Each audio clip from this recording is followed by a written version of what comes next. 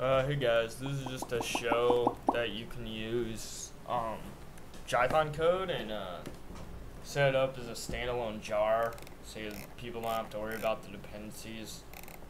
I might go a little more in detail. This is more to show that you can do it.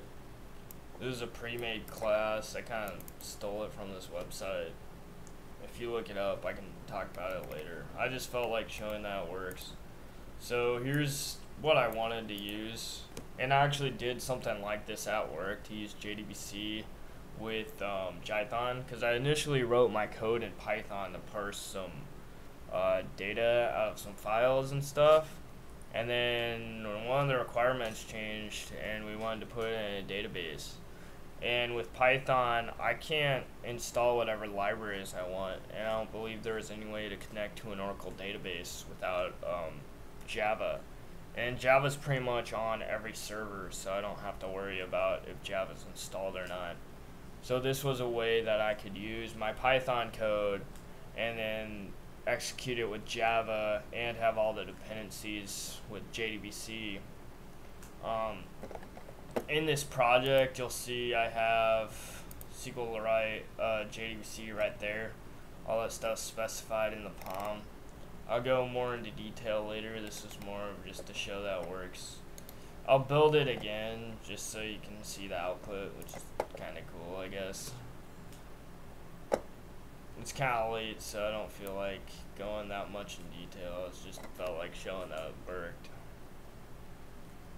So as you can see, it's building it as a standalone jar. So, yep, it says it's built. So let's go on to here, and I have this Java file. Well, let's talk about what the script does at least. So it pretty much creates a table and inserts a record with I'm awesome, yeah. It's pretty stupid. And then it says table created and data inserted, and it uses JDBC with ZX JDBC, which is Jython. So let's run this Java tag jar. Right now I still have to specify a val. It was kind of late because I thought I'd get this up earlier, but the thing was I was troubleshooting the wrong problem, so I eventually got it now, but whatever. So as you can see, it created this happy funtime.db, which is SQLite 3 file. So if we go into that, we can type .schema. If you remember my old video, like fun with SQLite. Select all from awesome. And then you can see the record that it inserted. So that was kind of just proof that you can compile Jython code down to a standalone jar with its dependencies pretty easily with Maven.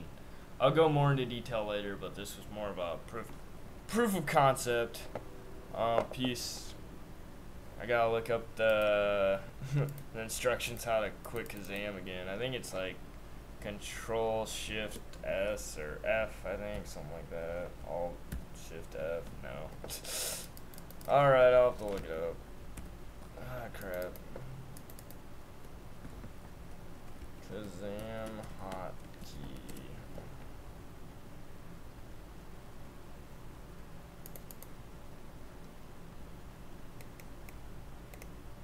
Super control F.